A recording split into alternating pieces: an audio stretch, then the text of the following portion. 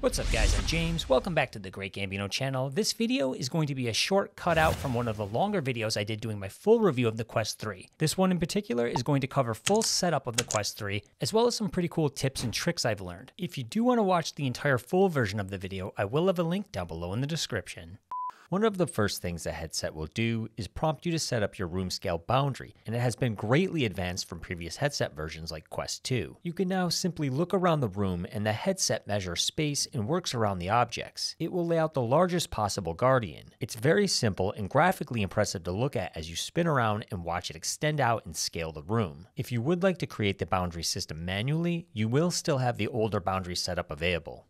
When firing up a mixed reality application, the boundary setup is even more exciting as it now will create geometry for not only the floor, but also the walls, ceilings, and any other dimensional object that you look at with the headset. Sometimes you have to stare at an area a little longer, but eventually the software will catch up and map out that section of the room. Taking the extra time to do this is super important because when you play these games, the characters and objects that come into your environment will have a much more realistic reaction to your surroundings.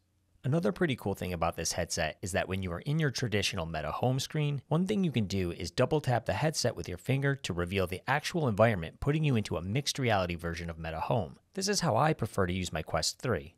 Just like with previous headsets, you have the option to use the provided controllers or your actual hands to navigate menus and other various applications. One little trick you can do if you want to switch between them is by tapping the two touch controllers together, which will shuffle the control option to your tracked hands. You now have the ability to grab things with your hands or pinch your fingers together to create a mouse-like cursor that will let you browse through things. You can combo this with actually pushing and pressing buttons to select apps. If you want to connect to your gaming PC via AirLink, it's pretty simple to do. Simply click the quick settings on the left side of your taskbar. Then you are going to select Quest Link. You want to click and turn on Use AirLink.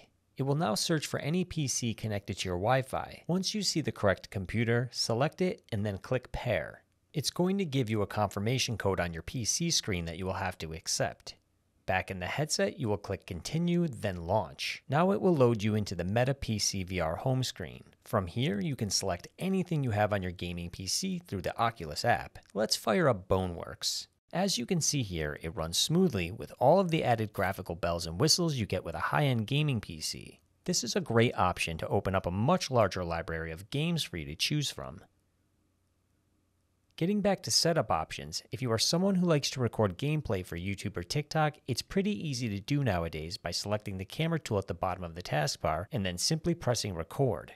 If you go into your settings, there are many options for the camera now. You can choose to increase the frame rate at which it records, change the aspect ratio, decide whether it records the left or right eye, and you can even add video stabilization to reduce the shaky cam effect from recording VR footage. Alright, that's going to wrap up this short little clip. Again, if you want to see the full version of the review, that link's down below in the description. Thanks for watching, and I'll see you in the next one.